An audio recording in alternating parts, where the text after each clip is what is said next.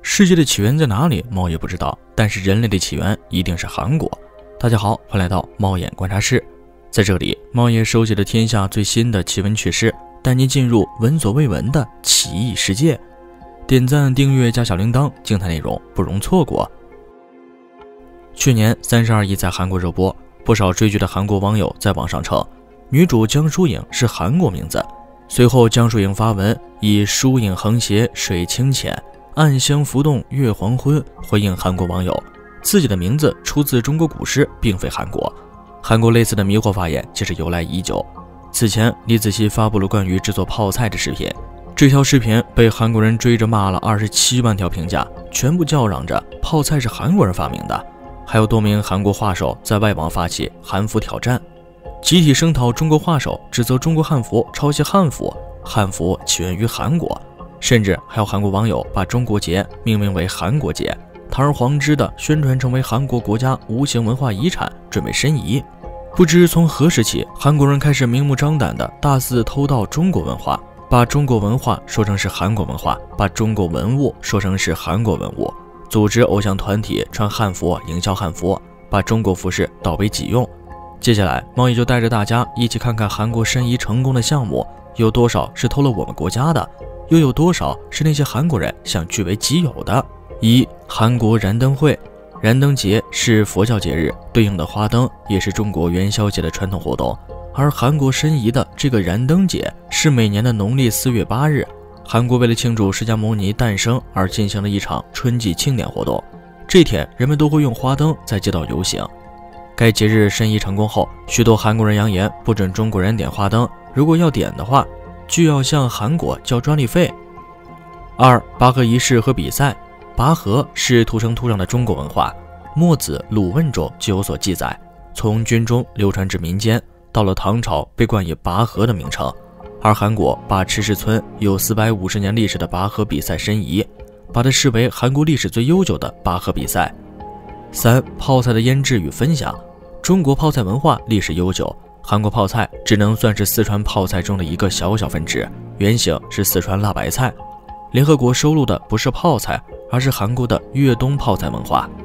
因为这种代代相传的日常饮食反映了邻里间分享的精神，增强了人们之间的纽带。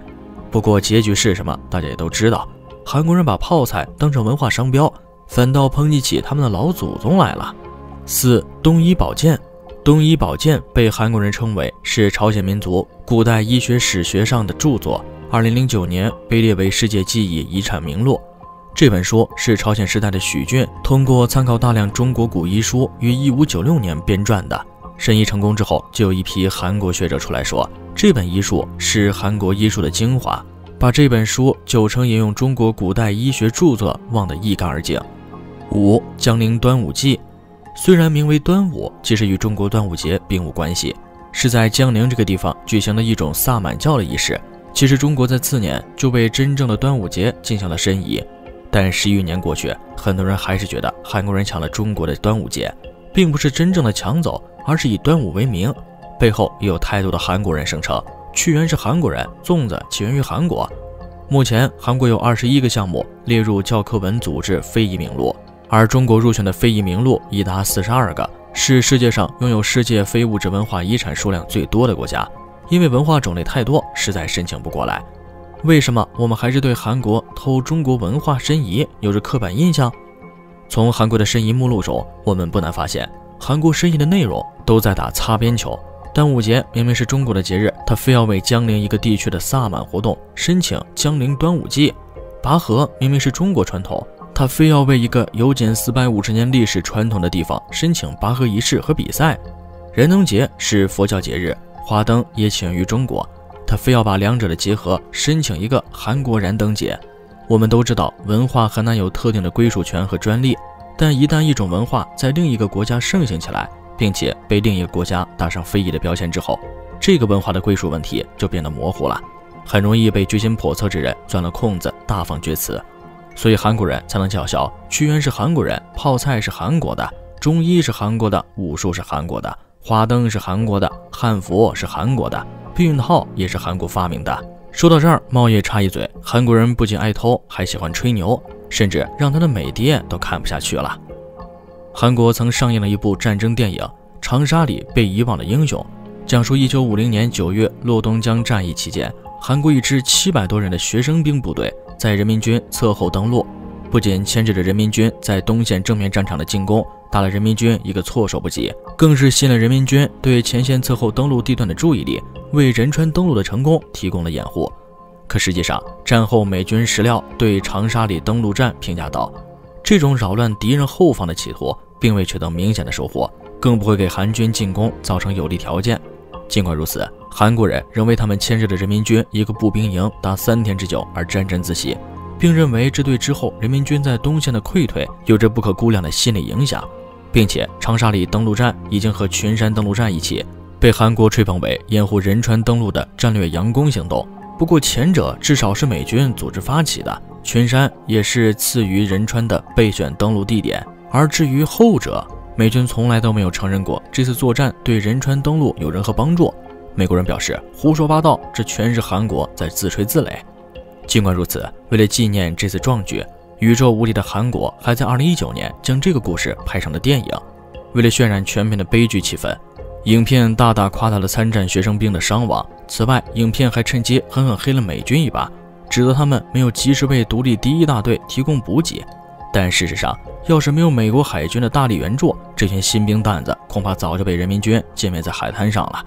话说回来，我们都知道韩国文化受中华文化影响颇深，他们的所有文化都带着中华文化的影子，而韩国人却本末倒置，是非不分，视起源如婢女，把爷爷当成了孙子。我们痛恨的不是韩国申遗的本身，而是韩国借保护自己文化为名，模糊概念，把中国的文化说成是自己的，甚至大放厥词，贼喊捉贼。申遗成功的不过是小小一个概念，对外宣称的则是大大一个概念。通过韩国网友向世界呐喊的，好像全世界都是韩国的，这种强盗行为令所有人不齿。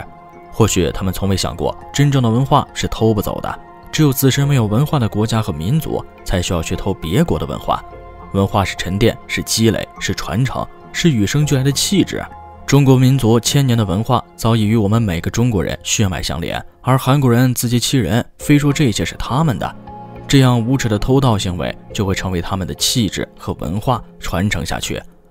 宛如跳梁小丑，贻笑大方。但韩国不断对中国周边文化进犯的行为，也在提醒着国人们，珍爱自己的文化就像珍爱自己的生命。社会高速发展，我们不能忘记自己的传统文化，不能忘记自己的根，就像不能忘记自己的家。